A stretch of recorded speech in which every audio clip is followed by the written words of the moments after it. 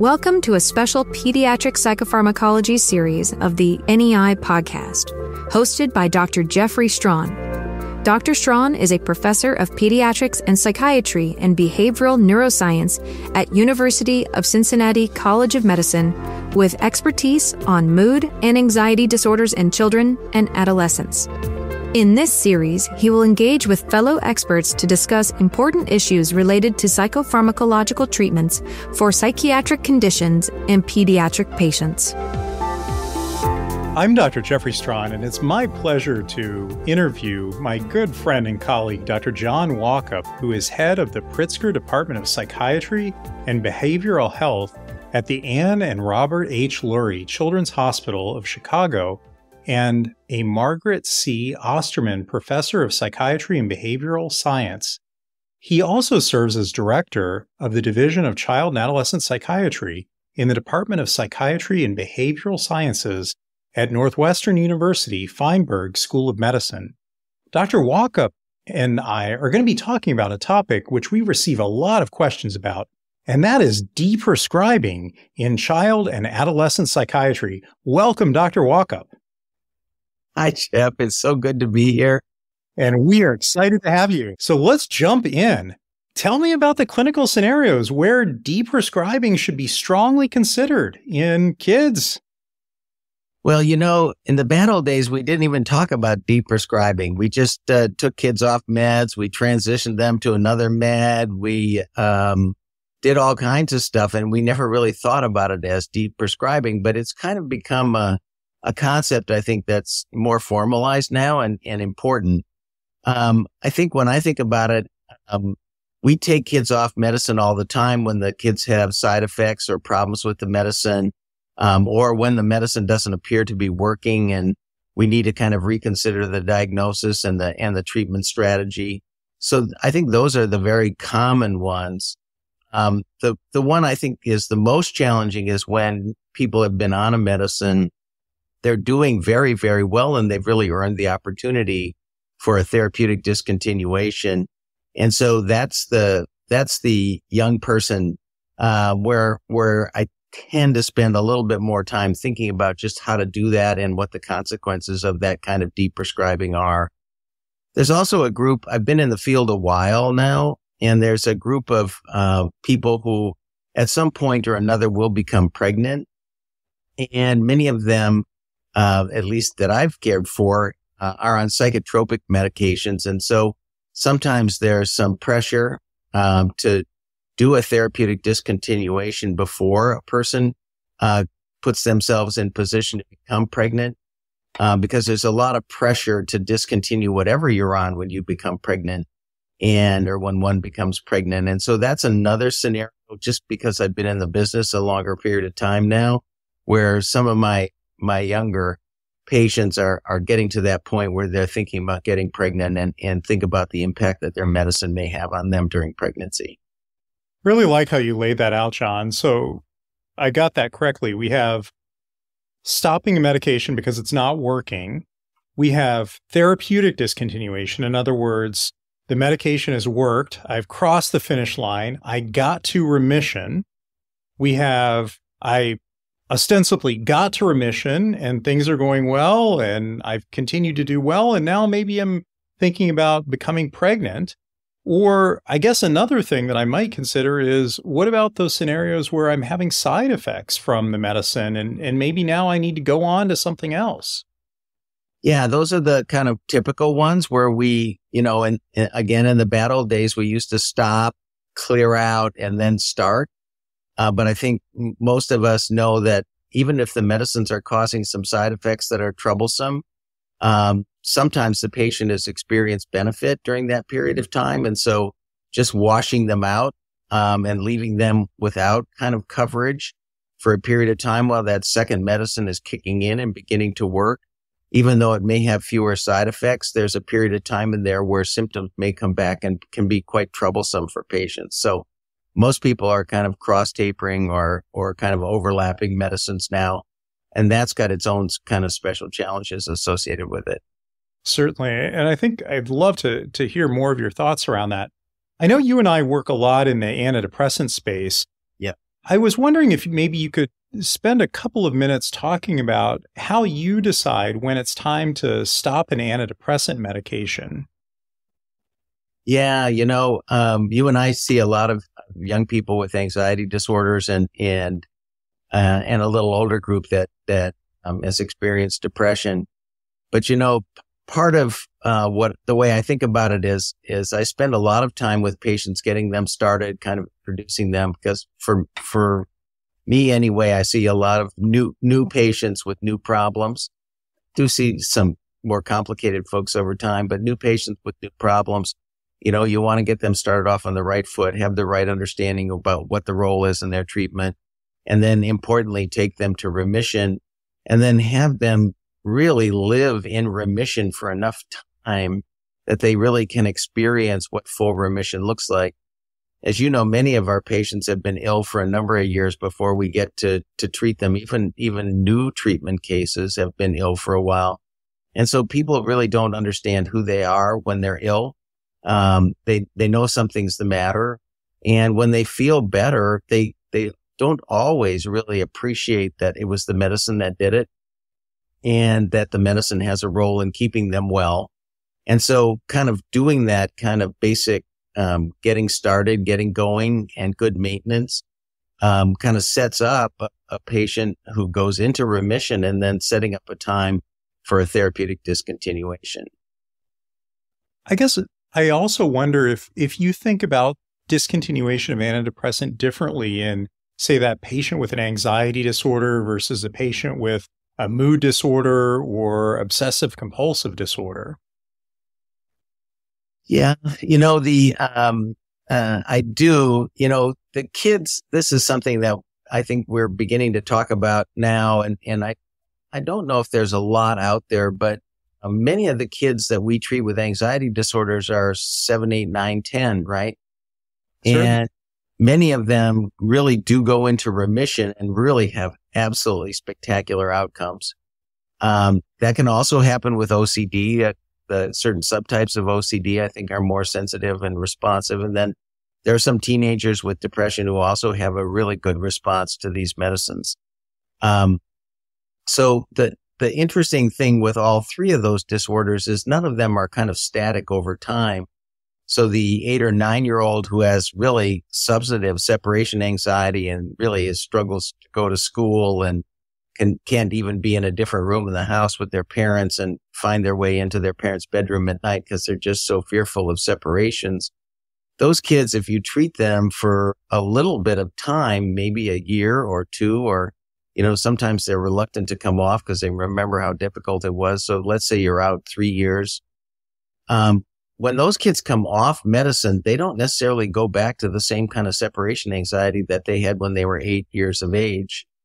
And clearly patients with mood disorders, that first episode depression, if you actually bring it to remission and offer them a really good outcome, sometimes when you discontinue them, the mood disorder that they actually experience when symptoms come back may have different quality or character to it and may actually have a different level of severity. It's almost as if these disorders have a kind of a life course of their own, and the medicines really work and are capable of putting people into remission. But when you take them away, the disorder that may come back may be quite different than the one that you initially treated. So kind of looking at patients with that kind of understanding that you've got a lot of work to do getting them on and getting them to remission. There's a fair amount of work in taking people off. It's not something that you just tell people how to taper and say goodbye. I think that's a really interesting point. And I think that's one of the things that's probably very difficult for families and quite frankly for us as clinicians to appreciate the fact that, especially as we take patients off medications very slowly, you may have had a patient who's done quite well in terms of treatment for their anxiety disorder. And as you slowly withdraw a medication over the course of 3 or 6 or 9 months, that patient over time may have developed panic disorder that may have been masked because of their successful treatment with an SSRI. So now what was generalized anxiety disorder that had been successfully treated over time, they developed panic disorder. And now you have generalized anxiety disorder plus panic disorder. And it looks, in fact, like you have withdrawal emergent panic attacks, right? That was just the phone call I had the other day. What did you do? Well, without giving anything away, the thing to do is to put them back on and make sure you can make it all go away and put them back into remission again. But there are some people who are just kind of sick and tired of kind of being on medicine, and they kind of want to tough it out and they want to see what they're really like. I'm not a big fan of that value system, because sometimes these conditions are quite debilitating, particularly in people who have been very high functioning when they've been in recovery. They don't quite know what I know about how disabling these conditions will be if they really let the condition kind of run its full course. So this is why, when you start treatment, to forge that relationship. So when you get into these complicated situations with discontinuation, you have enough of a relationship that you can walk people through the complications that can occur with discontinuation. It's not like you want to go see somebody different to discontinue. If I'm starting you want to finish with me. And so I tell people I spend time putting you on, and I'll spend a lot of time taking you off. So you start that discussion in terms of med discontinuation prior to starting the medication. Absolutely. The one thing that parents, once they've crossed that threshold, they've got past side effects and everything they've read in the newspaper and all that sort of stuff. The biggest question is, how long do we have to do this? And so I have a pretty stock response that I use. There's a little bit of data out there, but because we haven't done those trials, to discontinue, to really know what's the best way to discontinue, a lot of it is really just having done discontinuation and learned from kind of mistakes and timing and other kinds of issues. So I present that right off the bat at the beginning so that people know what to expect longer term with the medicines. Can you walk us through that discussion? Sure. So what I usually do is I look at my watch and I say, any kid who gets started as of today, this is really beginning of September, let's say, based on your work, they're going to see some benefit just begin to peek through kind of early October. They're going to have in a month or so, they're going to have about 50% of improvement. With the anxiety disorders, if we do really good psychopharm in a timely way with appropriate dosing, we're going to have about half of the kids into remission by week 12, and most kids will achieve maximum benefit by week 24. So if we look at 6 months from today, that's like March. I think I'm counting right, maybe February. And so what I would say to the family is, once you kind of reach maximum benefit and you are in remission, then I count a year from there. And so first time I would talk with you about discontinuation would be a year from next February if you started today. And I'd try and take you down in February and March. And families will say, well, why February and March? And I say, well, what I like about the late winter and early spring is the teachers know the young person, the family knows the young person, the youngster is doing well in school or at least stably in school. The after school activities are all stable. So if symptoms begin to gurgle up, everyone will be able to kind of notice. I used to discontinue kids in the summer and found that, they were at camp for 2 weeks, and that was the worst time for them to have symptom return. I also used to do it during the winter holidays from Thanksgiving to New Year's and ruined so many families' holiday celebrations. Plus, there's so much stress going on in the families that they're yelling and screaming at each other, and they begin to call those withdrawal symptoms or return to symptoms. So you don't have a very stable baseline during that holiday period. Whereas February, March, kids are kind of in their stride. And so it's a little easier to kind of rule out chaos and other kind of stuff that may happen. Also, if in February and March, if the kid does have symptoms, I can kind of restabilize them or recapture them so they can go away to camp in the summer and be ready for school in the fall.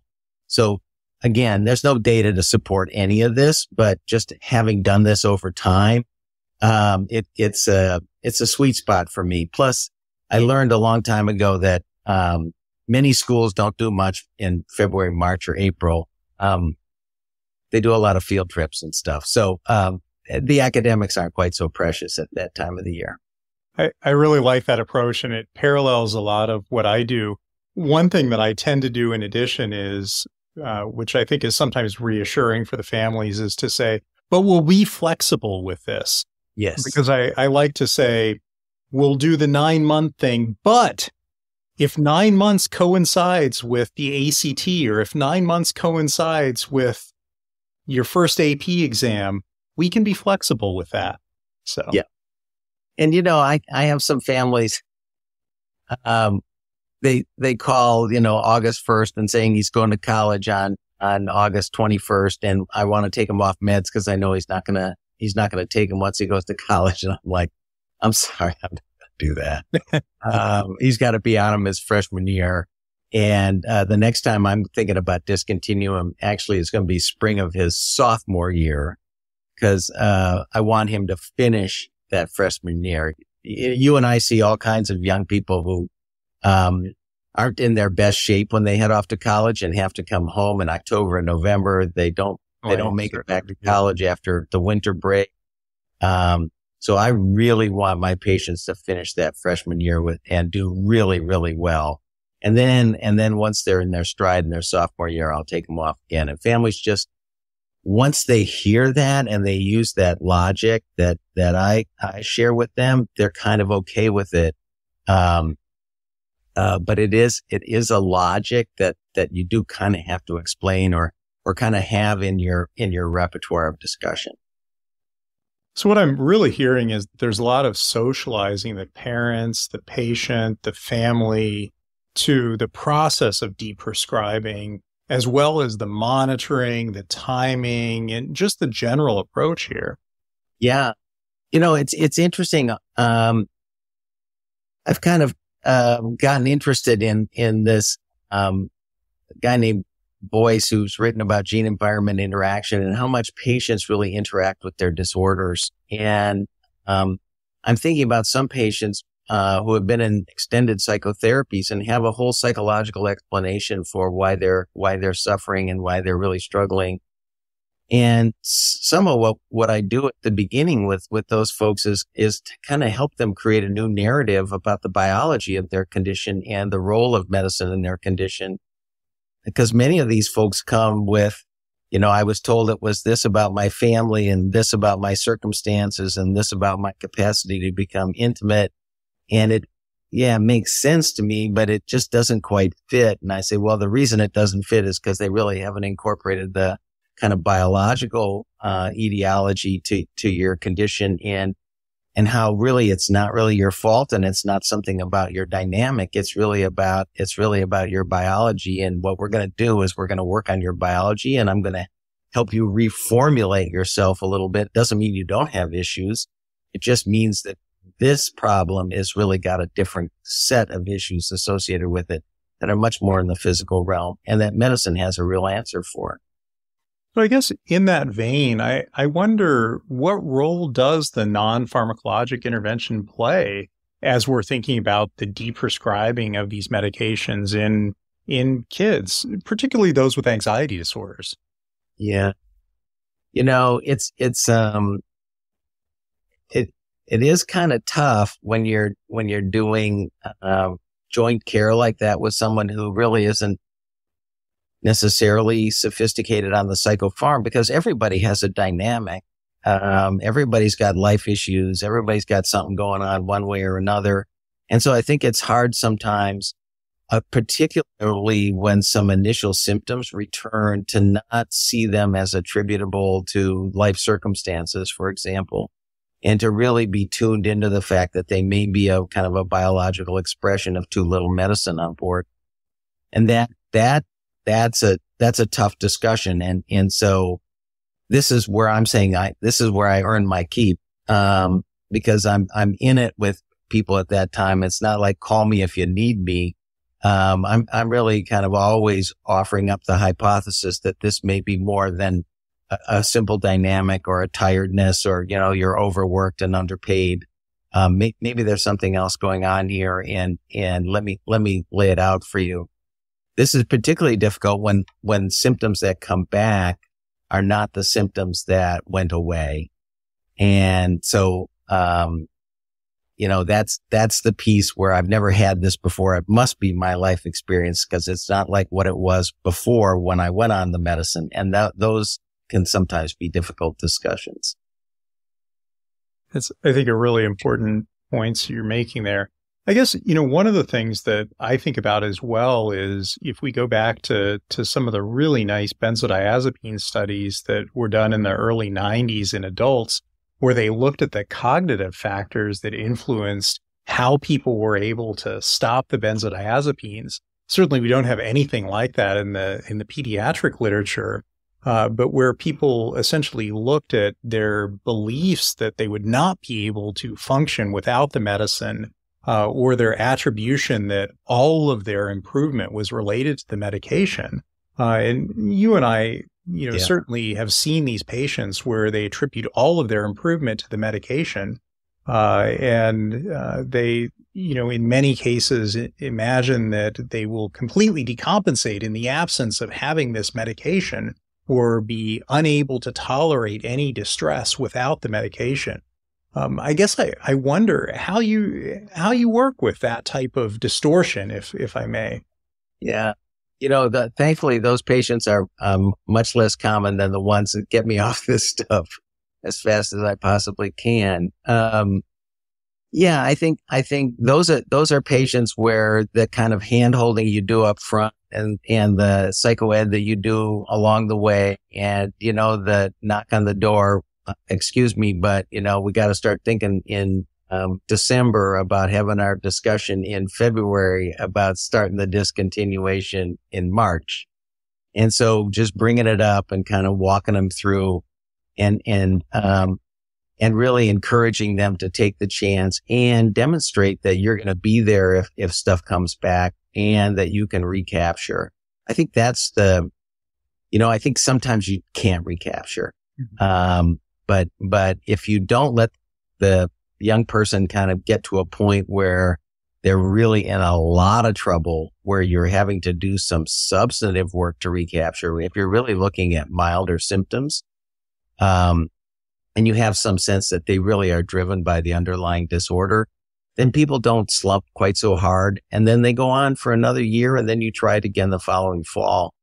And for those patients, I sometimes go up on the dose a little bit, as opposed to, do 2/3 of the last dose. Because what I'm trying to do is I'm trying to, in my own way, over-treat to make sure that there was no residual symptoms, and that they went into not just a 85 or 88% remission, but a 99.9% remission, because I really want that next year to be successful, and I really want them to kind of go into complete remission.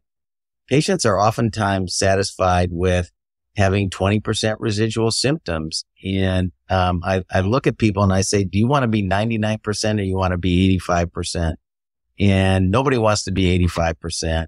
And I'm saying, well, why should we treat you to 85% when we have the capacity with appropriate dosing? You've already experienced the risk of the med. Why underdose yourself? It's a cruel fate. You have the stigma of being on the med, and you have the stigma of not really having full recovery. So let's go up a little bit and make sure that we can get you to full recovery. And again, those are the kinds of mantras that I use. And I think people kind of find those things to be somewhat reassuring and compelling when making decisions about kind of how to treat themselves. I love how you really make the case for setting yourself up for success. Yeah. I guess I really wanted to get into some of the specifics here in terms of thinking about how we actually deprescribe. And I'm going to focus on the antidepressants here.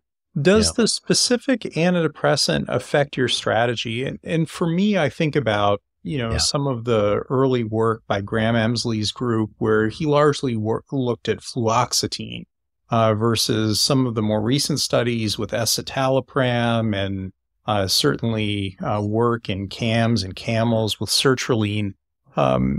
Do those specific antidepressants inform your strategy with a patient in terms of how to taper? Yeah, I think, that there's the old saw that fluoxetine self-tapers because it's got such a long half-life and such a long half-life active metabolite, and you can kind of not goof that up. And there was the similar old saw that if you use the shorter acting drug and they began to have withdrawal symptoms, a quick transition over to fluoxetine will give them a kind of a longer, slower tail. Right. There's stuff like that that's kind of out there. I don't know if there's any data, but I do think when I start counting, it's one of the reasons I'm not a big fan of fluoxetine is it puts me in kind of handcuffs. It has a lot of approvals and stuff, but because of its ultra long half-life, its nonlinear pharmacokinetics, and its drug-drug interaction profile, it's not a great drug for young kids. And people say, well, yeah, but what about the teenager who's going to miss a dose? And I said, I understand that, but I'm really working hard for my patients not to miss a dose. I'm not planning for poor adherence, even though it is a part and parcel. I really work for full adherence. And I think the strategy of doing the education and the foretelling the future and talking about when discontinuation can happen, I think that kind of leads people to be a little bit more adherent. But anyway, so fluoxetine self-tapers. I think we've also talked about paroxetine, which I don't think many people use anymore. And it's fall off the cliff, kind of change in metabolism over time. And I'm much more, because again, I treat younger kids. I use much more sertraline and fluvoxamine, not so much, but the shorter acting drugs, citalopram and escitalopram are kind of the Goldilocks. They're not too short. They're not too long. I worry a little bit more about weight gain with them and some kind of dulling or something that patients will describe. It's maybe a little heavier feeling like Paxil used to provide to people, that kind of a deeper calm as opposed to an energizing effect. But subtle differences in drugs. So when I think about those drugs, there's the acute wash where, the drug is really out of the system over time. And I also try, as I've ramped people up, try to figure out what the dose was that kind of put them into remission, and then do a little bit more to make sure that I have a stable remission. And so when I drop down to that dose that got them better. And then the next dose decrease is really going to be that one that will allow for return of symptoms without the floor kind of falling out from underneath them. So there's things like that I think about with the shorter acting drugs where I can actually kind of envision what's happening biologically. Whereas with fluoxetine, it can stay in the body for a really long time, and it's very hard to predict when you're going to hit that place. I know a lot of people like it and use it successfully. But for me, when I'm trying to do my shtick with folks, I kind of like to know what's happening in the body, and it should be cleared by now. And so then what we're really waiting for is the biology to kind of bounce back to its pathologic shape. And that process, I think we've come to understand from the available withdrawal studies, happens over a 6 to 12 week period. And so that monitoring process, once they get below that dose, I'm looking for symptoms and being extremely careful with people, during that 6 to 12 weeks. And then, if I can get past 12 weeks at no dose or ultra low dose, I feel pretty good about putting them into longer term maintenance then, and knowing that we've had a discussion, we've had a procedure, we've worked with each other, and that you're going to call me if stuff comes back.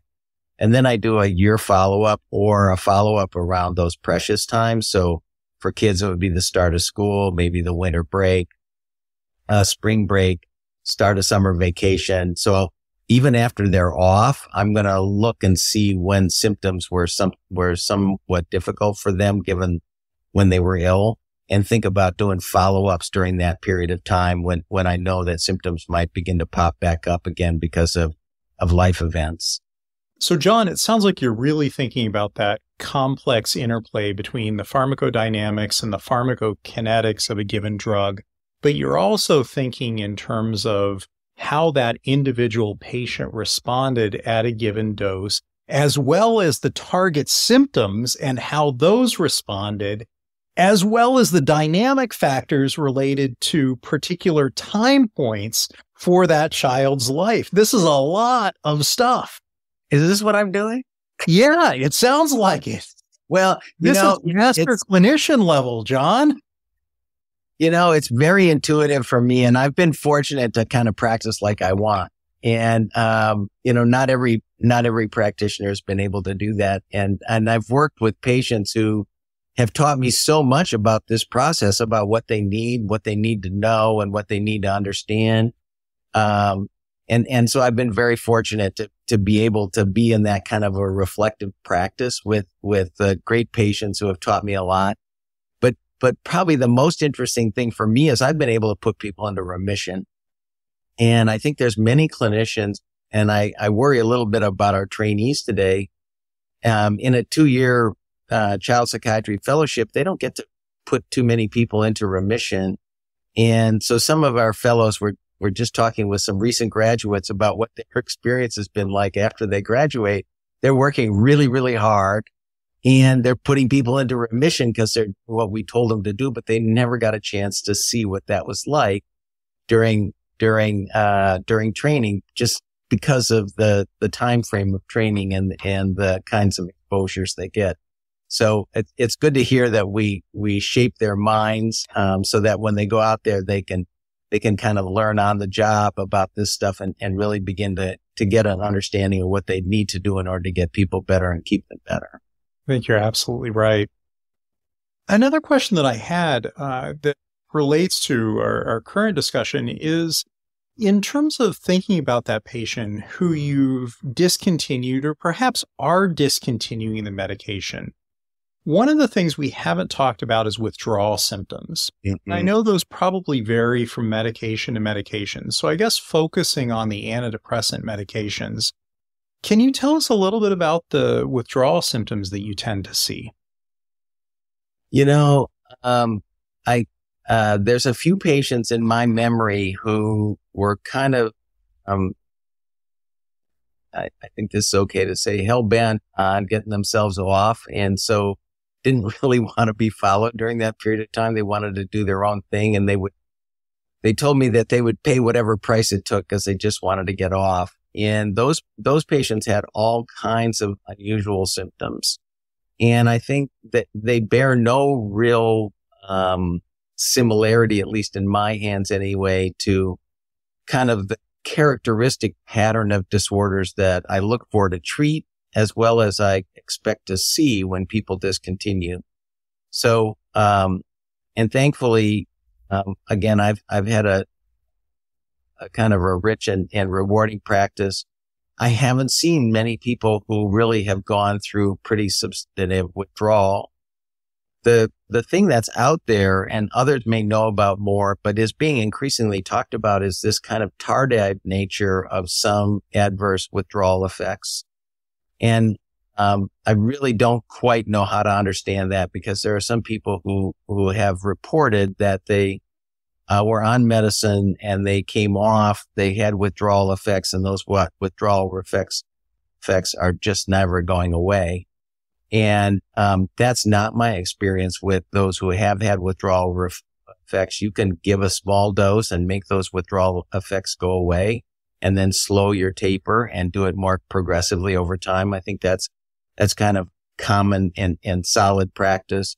But there are some people now, mostly patients and patient support group type folks, who are really talking about this tardive phenomena. And I just think we don't understand it very well.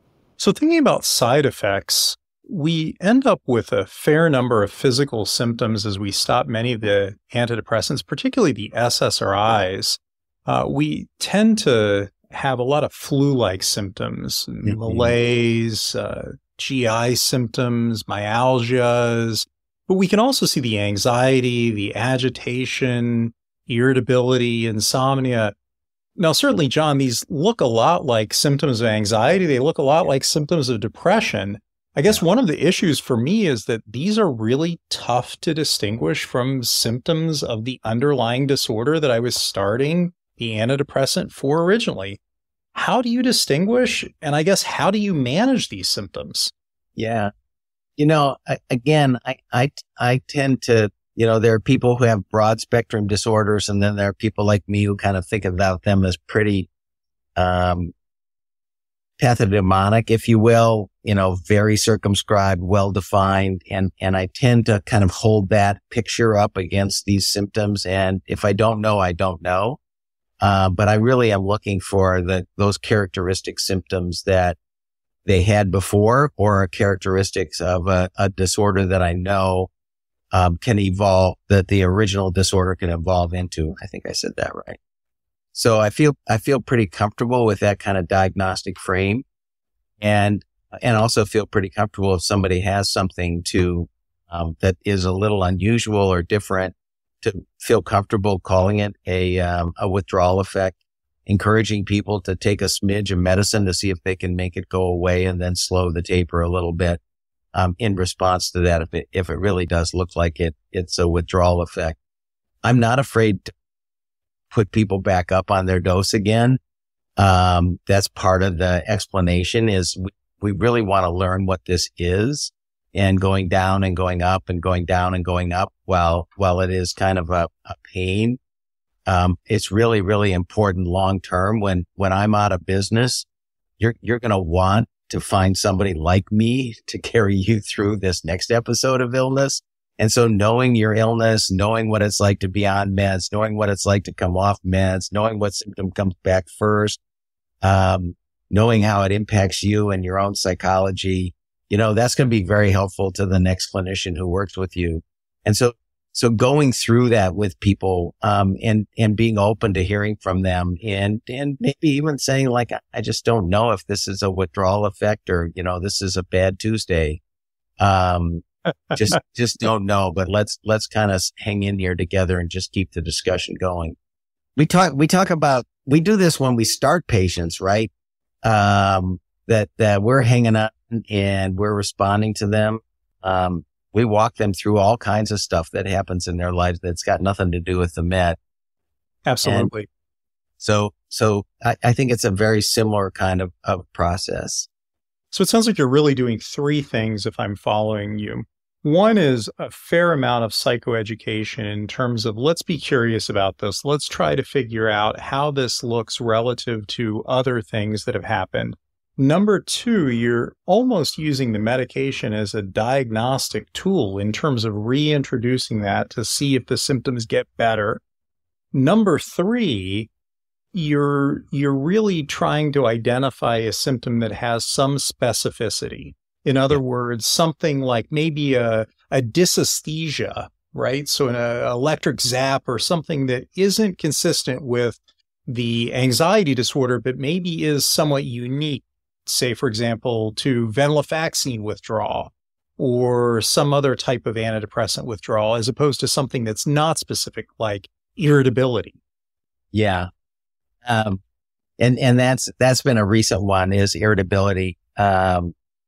It's the fever of psychiatry, right? It's everywhere. It's antidepressant withdrawal. It's generalized anxiety disorder. It's depression. It's mania. It's ADHD, DMDD. Yeah, there's a work group. There's a work group on irritability, and I just said you got to do some defining here about the differences in irritability among the different conditions. But irritability was one. A recent one that I've heard about, and it was attributed to being overworked. And I wasn't so sure. That the return of irritability was about being overworked, because looking at yourself, being a hard worker and a nose to the grindstone person, which I know, this may not be about being overworked. This may be about that thing coming back, and it's just coming back in a way that neither you or I remember. So let's keep an eye on that one. So John, when we're talking about deprescribing, one of the things that we often don't think about is the fact that we're certainly deprescribers as clinicians, but our patients are also deprescribers. Mm-hmm. Our patients stop their medicines all the time. Our patients' parents deprescribe all the time. And one of the reasons why our patients and their parents deprescribe is because of fears about medications or potentially side effects. And I'm curious how you handle that, particularly when the patient comes to your office and the family has deprescribed. What do you do? Well, first of all, if you want them to come back for the re-prescribing that may have to occur, you got to be pretty nice about it. I really talk about poor adherence as inevitable. It's more of a management issue than it is something to bemoan. And making people feel guilty or terrible about it, not a great strategy. So, yeah, and every once in a while people deprescribe and they get through it and they're doing okay and they're in a good place. And for those families, I just say hallelujah. But you're willing to indulge me and let me see in 3 times over the next year around those crisis points that were troublesome for you in the past. Congratulations. You're in a good group. But these are, for some people, lifelong conditions and they may come back at a different time and may surprise you when they do come back. So let's do the right thing and kind of hang in there with you. You did something. I wasn't all that excited about it, but, let's celebrate. What about those situations where maybe it was a side effect? And perhaps there was a miscommunication in terms of, I've certainly been in this situation where I didn't think the side effect was as significant as the patient or the family thought that it was. And there's, let's just say some deprescribing has happened. Yeah. I mean, the one that is the most predictable for me are kind of kids, adolescents, and young adults who deprescribe because of sexual dysfunction. And they're not going to tell you. They're embarrassed to talk about the side effect, let alone the fact that they deprescribed. Oftentimes they just say, I don't want to take it anymore. And you say, well, why? And they just say, I don't want to take it anymore. And you say, why? And then it dawns on me that maybe this is about sexual side effects. Those are so tough because kind of sexual functioning has so much to do with who you are as a person, how much anxiety you have, how much depression you have, other kind of chemicals that you may take at various points in time. And, but I am quite aware of, particularly in teenagers who masturbate, that they may have a very different experience masturbating, even though they're not sexually active with another person. That they have their own sexual behavior, and these medicines can impact what it feels like and be kind of very frightening and very scary. And they won't necessarily kind of alert you to that. It's tricky. It's tricky because you want people to start medicine, so you have to kind of give them a pretty full review of side effects and stuff. And so for those folks where they're going to have either sex with somebody else or sex with themselves, you probably have to talk about sexual side effects. There are some strategies to mitigate some of those now, and there are approaches that can be used. So I try to be reassuring about, if this can happen, but let's get you better first and then figure out whether it does happen. And then if it does, let's figure out how to mitigate your sexual functioning issues if the medicines are causing. I think that's so important, acknowledging the issue, but also really focusing on recovery and just the general patient-centeredness of your approach. Well, I think some people say, well, I was never good at sex anyway. And when I was anxious, it was really bad. And now that I'm on medicine, I'm not anxious anymore. So I have, relationships with people, but, it's just a little more difficult to have orgasms now. And I'd love to think about it with you. That's a wonderful conversation to have with somebody. That sounds pretty collaborative, quite frankly. Yeah, it is. It is. So just thinking about the deprescribing process, again, big tent deprescribing approach here. Any final thoughts? I'm so glad. Well, so I have a couple of thoughts. And some of this is geopolitical. I've read some papers recently about how primary care docs in Europe are very determined to take people off medicine when they don't really understand exactly why they were put on medicine. And I think we should go here. I really do. Oh man. And so I've had the opportunity to be responsive and to interact with some of those folks, and they don't do the deprescribing like we talk about, like it has risks associated with it. And it's really about much more of an agenda that either the disorders aren't meaningful or the medicines don't work. And both are true, at least in my opinion. The disorders are quite serious. The medicines can be quite meaningfully effective, i.e. they can put people into remission. And if you see somebody who's got no symptoms and is on a medicine, it's not because they don't need the medicine. It could be because the medicine has worked brilliantly. And if you're going to take them off, then you've got to do the kind of conscientious approach that we've talked about here.